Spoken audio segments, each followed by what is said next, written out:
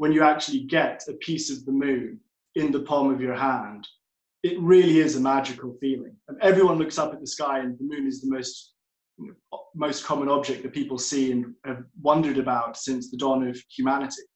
And having a piece of it in your hand, it almost transports you there. It really is a magical experience.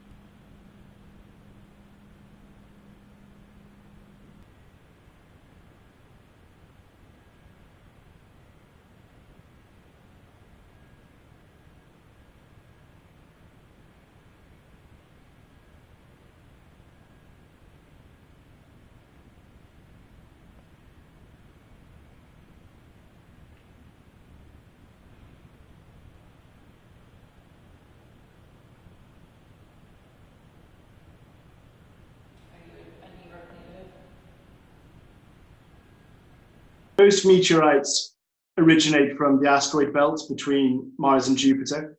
Occasionally, scientists have been able to pin down a celestial body that they think they come from. Fortunately, we've sent astronauts to the surface of the moon, and NASA has brought back lunar material.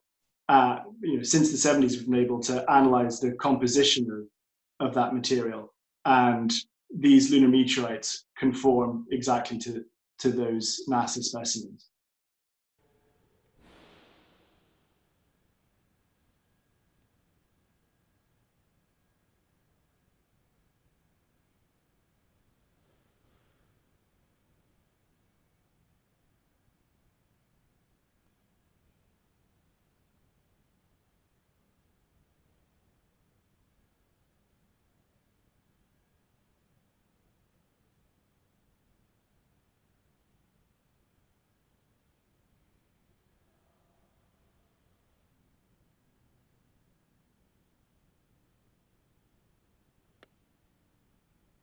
These are otherworldly objects. It's not an everyday occurrence that you interact with these.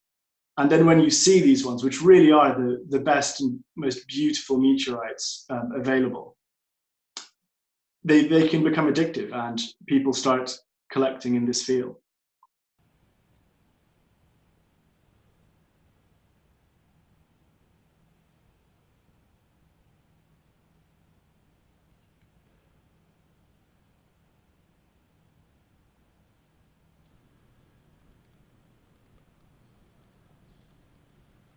In terms of rarity, it is worth stressing that meteorites are incredibly rare.